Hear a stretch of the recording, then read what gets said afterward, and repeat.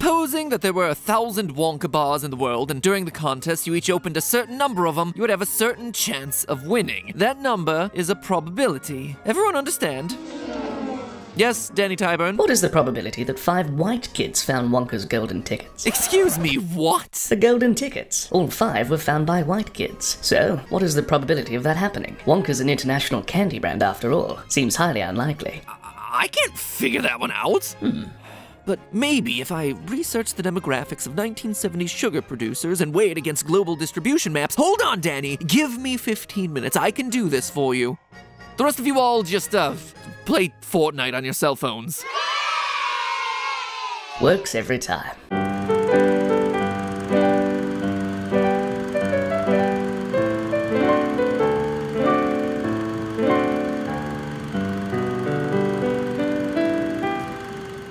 Hello, Internet! Welcome to Film Theory, the show that takes you down a world of pure imagination and then ruins all the fun by adding math homework. My beloved theorists, when I started doing YouTube nearly 10 years ago, I never dreamed that I'd be in the position I'm in today. One channel with over 10 million subscribers and still going strong. Film Theory here that's getting really darn close to that exact same milestone. You should help us get there, by the way, by subscribing. A channel that was YouTube's most popular live stream for a long time, and now Food Theory, our newest addition to the Theorist family, which, if you haven't checked out and subscribed, you should. I mean, you clicked on a video about the math of a fictional candy company. Why wouldn't you subscribe to a channel where we talk about the math of a real candy company? We're already knee-deep in testing a lot of interesting stuff on gummy bears, which is yielding some pretty fascinating results for an upcoming episode. So that one's coming down the pipeline, but then there are also episodes that are already on the channel, like how few licks it takes to get to the center of a Tootsie Roll Pop, or the episode that came out today where we come to the definitive answer on whether a hot dog is actually a sandwich. Spoiler alert, the classification of pizza and chicken wing is also up for debate. Link is right there on the top of the description or upper right-hand corner of the screen. Please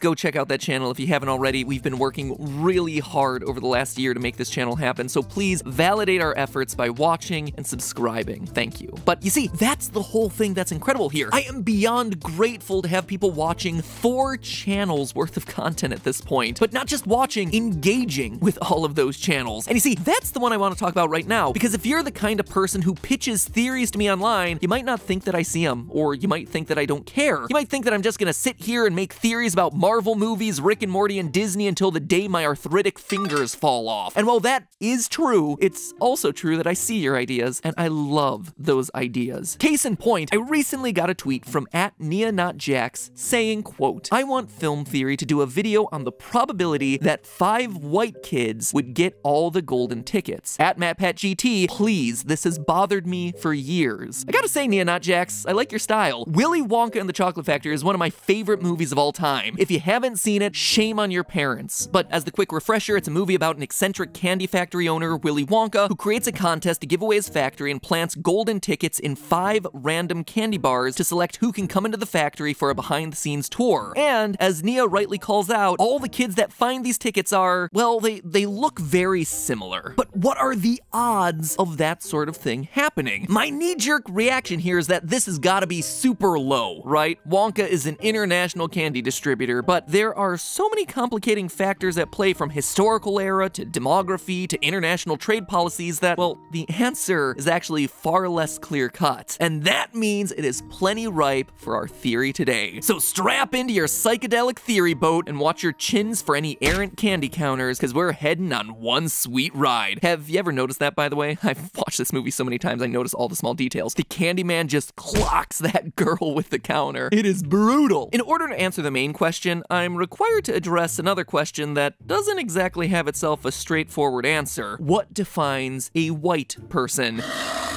Whew.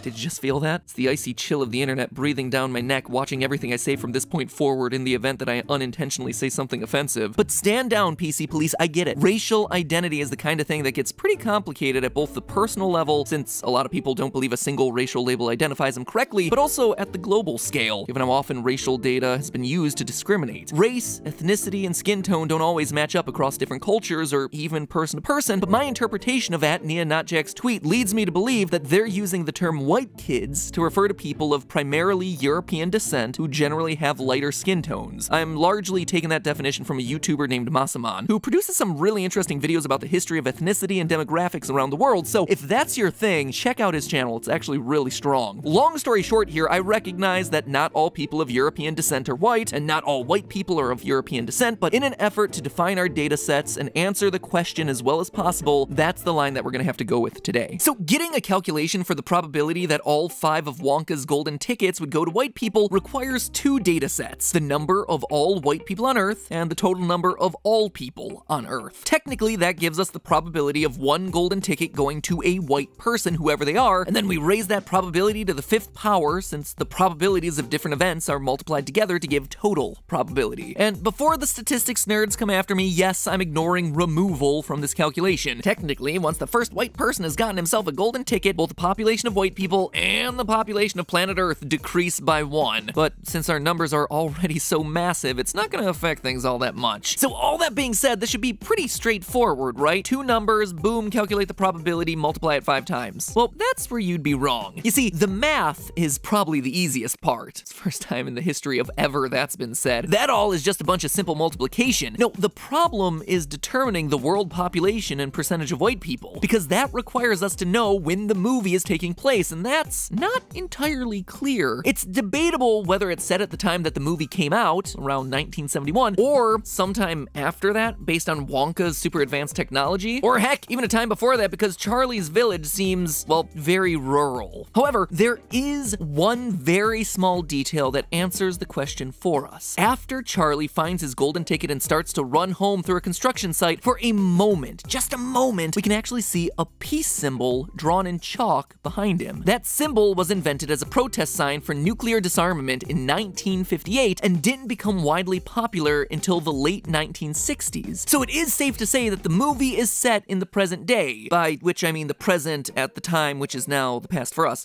It's around 1970, alright? According to statistics compiled by the United Nations, the world population in 1970 was about 3.632 billion people, less than half of what it is now 50 years later, by the way. The total white population is a little bit harder to calculate because a lot of countries didn't ask about ethnicity on their census at the time. Many countries still don't to this day. However, demographers have estimated the percentage of the world's population that's been white throughout history, giving us approximations of just over 30% of the world in 1950 and just over 20% in the year 2000. Assuming that general trend is correct, the world's population would have been 26.464%, or a little over 1 in 4 back in the 1970s. If we raise those odds to the 5th power, we get ourselves the odds of all 5 golden tickets going to white kids at a minuscule 0.13% chance. For a little perspective, the white kids sweeping the golden tickets is about 1 in 800, whereas your chances of catching a foul ball at a professional baseball game are about 1 in 1,000. Sure, those odds aren't great, but unlikely things do tend to happen a lot. A lot of fly balls and golden tickets out there in the heat. So, case closed? Episode over? Time to hop over to Food Theory and check out the new episode over there? Nope, we are just getting started. Because the calculation we just made makes a few key assumptions, the first of which is that everyone on the planet has access to Wonka bars, and that's just not very realistic. A better calculation would consider which markets Wonka products would have likely been excluded from in the 1970s, and to do that, we need to answer one important question. Where the heck is this movie supposed to take place? Charlie and his family and Willy Wonka all sound American. You can move in immediately. And me? Absolutely. What happens to the The rest whole of family. But then random townspeople and Charlie's teacher all have themselves British accents? The test we take each Friday on what we learn during the week will now take place on Monday before we've learned it. Plus, when we see the town from above, it looks like a quaint little village from the middle of Germany. Growing up, I always assumed that the movie took place somewhere in Europe, despite most of the main characters speaking with American accents. But the movie actually gives us the answer via the newscasts. Well, we in America slept. Right here in America. So, strange as it might seem, this movie is set in the US. You could be stubborn and say that they're watching American news broadcasts from a foreign country, but we actually see an international broadcast from Paraguay when the South American news covers the fake 5th winner, and we can clearly see that the television refers to it as a satellite broadcast. So yes, it is a weird, heavily European-influenced version of the US, but we are apparently somewhere in the good old US of A. The movie makes Wonka products seem like one of the biggest food brands in the world, so the question now becomes, how widespread would the distribution be for a major US-based international international food business back in the 1970s. Sorry, this is just one of those moments. Do you see how stupidly over-researched this all is? How deep we go about questions literally no one cares about. Oh sure, let's research the global distribution map of 1970s era US-based foodstuff companies to determine why hashtag Wonka so white. I mean, these are, without exaggeration, some of my favorite episodes, but it's moments like these where the rabbit hole has gotten so deep and the research is just such an obscurely specific topic that I just really appreciate doing this channel. If you like these sorts of episodes too, please subscribe if you haven't already to Film Theory. I really want this channel to hit 10 million subscribers and would really appreciate your help getting there. This channel works really hard and it really deserves it, so please, if you could help, that would be amazing. We can't use the real-life Wonka candy brand in this case because that was only a really solid product integration launched in time for the movie, so it doesn't really have that much history to go back on. No, if we're looking for the most accurate business to compare 1970s Wonka to, it's the world's most famous source of excess sugar, Coca-Cola. Based in Atlanta, Georgia, Coca-Cola has been available in different parts of the world for over 100 years. And in 1970, Coke had the ability to stretch across the planet, just like you see with Wonka candy in the movie. So that's why I chose it as our Wonka stand-in as opposed to, say, another candy company like Hershey, which had themselves smaller international distribution back in the 70s. So, that being said, and this one's important for our calculation, there were a lot of places that you couldn't get Coke in the 1970s. The first major market, the Soviet Union, and for fairly obvious reasons. We had a war, it was a really cold war, we almost blew each other up with nukes several times, and then we didn't. Yay, history! Fanta, a Coca-Cola product, came to Russia in 1979, and Coke a few years after that, which is still too late for our calculations. Market number 2 that's excluded, China. Interestingly enough, Coca-Cola was first sold in China in 1927, but after Mao's Communist Revolution in 1949, Coca-Cola and a whole lot of other Western products were outlawed in the country, and Coke couldn't come back into China until 1979. And finally, market number 3, the Arab League nations. The Arab League, which consists of mainly Western Asian and North African countries like Egypt, Iraq, and Saudi Arabia, weren't too pleased when Coca-Cola opened up to Israel in 1966, and they levied a boycott against the soda until 1979. So, for our calculations, we'll be deleting the 1970 populations of China, the USSR, and the Arab League nations from our world population totals, reducing it all by 1.1 billion people. It also reduces our total white population by about 228 million. At 733 million divided by 2.457 billion raised to the 5th power, we get ourselves the new grand total of Wonka So White at 0.24%. That is the chance of all 5 golden tickets going to white people once you eliminate all the places that Wonka candy bars probably wouldn't be. It's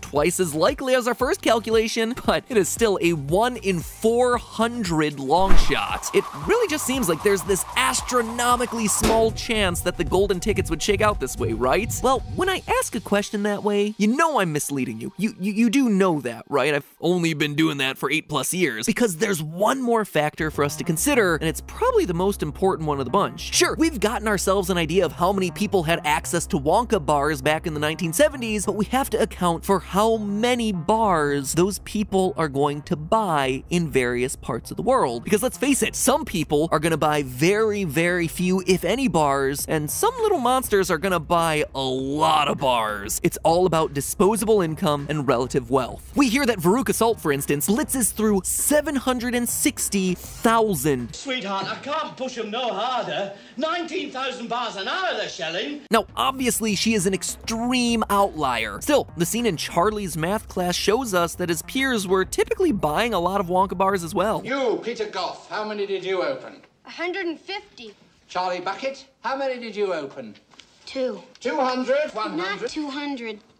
Just 2. As we can see from Charlie's British, for no apparent reason, teacher, it's not just commonplace for these kids to buy Wonka bars by the hundreds, it's expected. But not every country in the world has the same disposable income that the US had in the 1970s. For instance, India had more than twice as many people as the United States, but the US's per capita income was 45 times what India's was. So if they're buying candy at a rate consistent with their earnings, it's actually a lot more likely that a golden ticket would show up in the US rather than India. So by combining per capita income data from 1970 with populations by region of the world in the same year, we can adjust the probability to account for purchase power. The regions with predominantly white populations also had themselves very high regional wealth multipliers. North America was 44, Western Europe 24, Australia, New Zealand 23.5. In contrast, the multipliers for the developing world show just how relatively poor they were in 1970. Africa's multiplier 2.7, South Asia 1.8, Latin America 5.3. So throwing in all of these new considerations into our calculations, suddenly the chances for any one golden ticket going to a white person jump from our initial calculation of about 1 in 4 to now more than 3 in 4. It triples, which means that our final estimate for the probability that all 5 golden tickets go to white kids is, drumroll please. What do you mean we don't have a drumroll effect? We've done this bit before. We have it in our... Fine.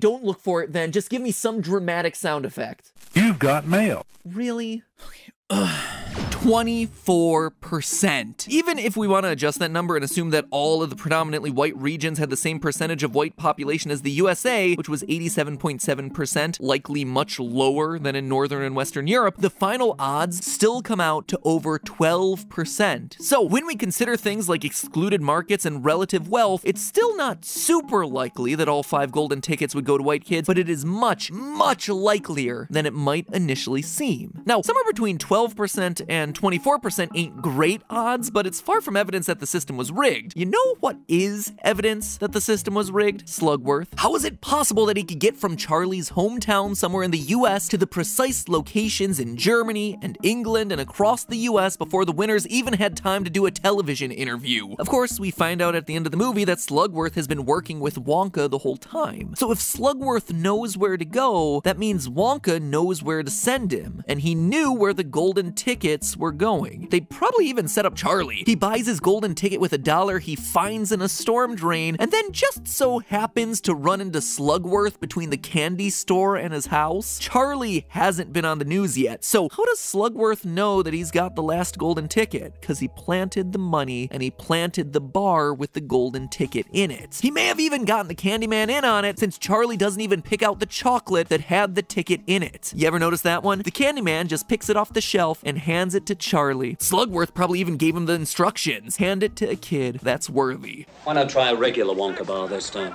And you see, that's the last nail in the coffin here. What's interesting isn't the fact that all the winners are white, it's the fact that they're all kids. Because as we see throughout the movie, adults are buying these candy bars by the millions because they have the expendable income, and yet somehow, against all probability, the winners are 5 children. It's because Wonka, through Slugworth, rigged it so kids got the tickets. He needed the 5 winners to be kids, who also just so happened to be white. It's something he admits to in the final scene. I can't go on forever. So who can I trust to run the factory when I leave? Not a grown-up. That's why I decided a long time ago that I had to find a child.